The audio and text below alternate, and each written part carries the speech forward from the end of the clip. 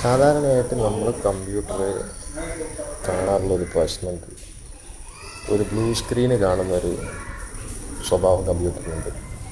നമ്മൾ ചിലപ്പോൾ കമ്പ്യൂട്ടർ ഓണാക്കി ഏകദേശം വിൻഡോസ് XP എന്നൊക്കെ കാണിച്ച് അതിങ്ങനെ ഓണാകുന്നതിൻ്റെ മുമ്പേ തന്നെ ഒരൊറ്റ പോക്കം കമ്പ്യൂട്ടർ ബ്ലൂ സ്ക്രീനിൽ വന്നു കഴിഞ്ഞു. അതല്ല, നമ്മൾ ചിലപ്പോഴൊക്കെ കമ്പ്യൂട്ടർ ഓണാക്കി രക്ഷപ്പെട്ടു. അതിനുശേഷം നമ്മൾ വർക്ക് ചെയ്ത് 1-2 മിനിറ്റ് ആകുമ്പോഴേക്കന്നെ പെട്ടെന്ന് നമ്മൾ 1-2 ഫങ്ഷൻസ് ഒന്നായിട്ട് ചെയ്യുന്ന സമയത്ത്, ഒരു പ്രോഗ്രാം ചെയ്ത് ക്ലോസ് ചെയ്യുന്ന മുമ്പേ അടുത്ത പ്രോഗ്രാം ചെയ്യുന്ന സമയത്ത് സിസ്റ്റം ലോഡാകുന്ന പോലെ തോന്നിയിട്ട് പെട്ടെന്ന് തന്നെ ബ്ലൂ സ്ക്രീൻ കണ്ട് അത് ബ്ലൂ സ്ക്രീൻ അങ്ങനെയും കാണാറുണ്ട്. അപ്പം നമ്മൾ മുഴുവനായിട്ട് പേടിക്കേണ്ട ആവശ്യമൊന്നുമില്ല. കാരണം എന്ന് വെച്ചാൽ ഈ ബ്ലൂ സ്ക്രീന് നമുക്ക് അത് എന്തിൻ്റെ കുഴപ്പമാണെന്ന് ഞാൻ നിങ്ങളോട് പറഞ്ഞു തരാം.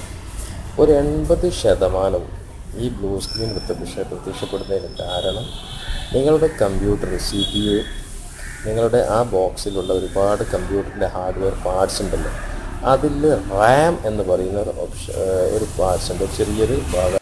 ആ റാൻഡം ആക്സസ് മെമ്മറി കംപ്ലൈൻ്റ് ആണ് ഒരു 80% ഈ ബ്ലൂ സ്ക്രീൻ വ്യത്യസ്തപ്പെടാൻ കാരണം.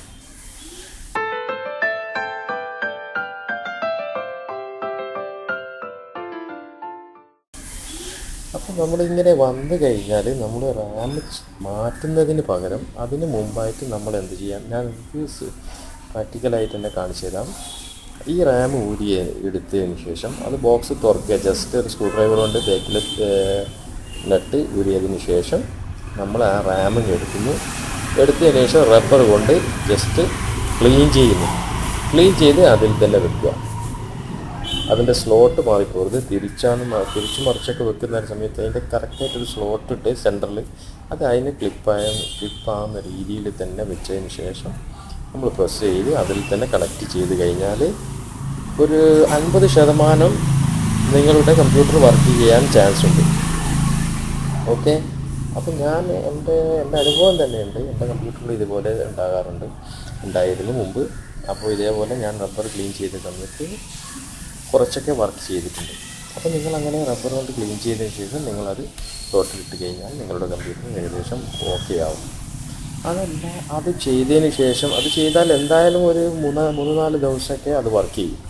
പിന്നെയും ആ കംപ്ലൈൻറ്റ് തന്നെ പിന്നെയും വന്നു കഴിഞ്ഞാൽ നിങ്ങൾ ഒരു ടെക്നീഷ്യനോടൊരു സഹായം ചോദിക്കാം. എങ്കിലും നിങ്ങൾക്ക് നിങ്ങളുടെ RAM നിങ്ങളുടെ ഫ്രണ്ട്സിൻ്റെ വീട്ടിലോ അല്ലെങ്കിൽ ആരുടെയും വീട്ടിൽ RAM വേറെ ഉണ്ടെങ്കിൽ അതിനനുസരിച്ച് DDR1 ആണോ DDR2 ആണോ, ഈ കമ്പ്യൂട്ടറിൻ്റെ മദർ ബോർഡിൽ ഏതാണോ RAM ഉള്ളത് അത് കറക്റ്റായിട്ട് നിങ്ങൾ ആ സ്ലോട്ടിൽ പുതിയൊന്ന് വെച്ച് നോക്കിയാൽ നിങ്ങൾക്ക് ഏകദേശം ഞാൻ പറഞ്ഞല്ലോ 80% റാമിൻ്റെ കംപ്ലൈൻ്റ് ആയിരിക്കുന്നത്. അപ്പോൾ നിങ്ങൾക്ക് ആ കംപ്ലൈൻറ്റ് നികത്താൻ സാധിക്കുന്നതാണ്. ഓക്കെ, അപ്പോൾ ഇന്നത്തെ കമ്പ്യൂട്ടർ ഹാർഡ്വെയറിൽ ഞാൻ നിങ്ങളുടെ ഈ ബ്ലൂ സ്ക്രീനിൻ്റെ ട്രബിൾ ഷൂട്ടാണ് നിങ്ങൾക്ക് പറഞ്ഞു തന്നിട്ടുള്ളത്.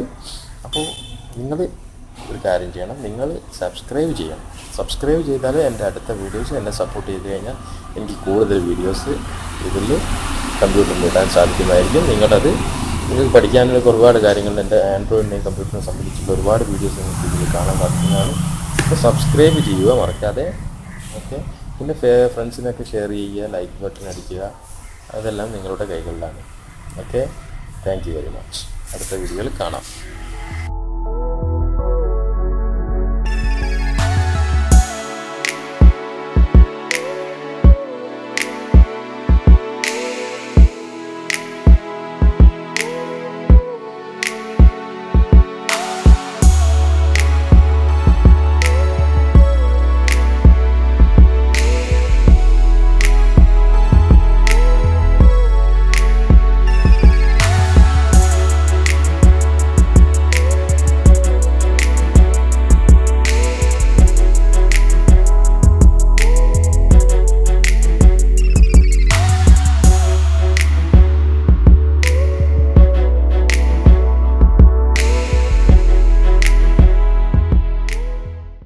നിങ്ങൾ ഇതിനെ യൂട്യൂബിൽ സബ്സ്ക്രൈബ് ചെയ്തില്ല?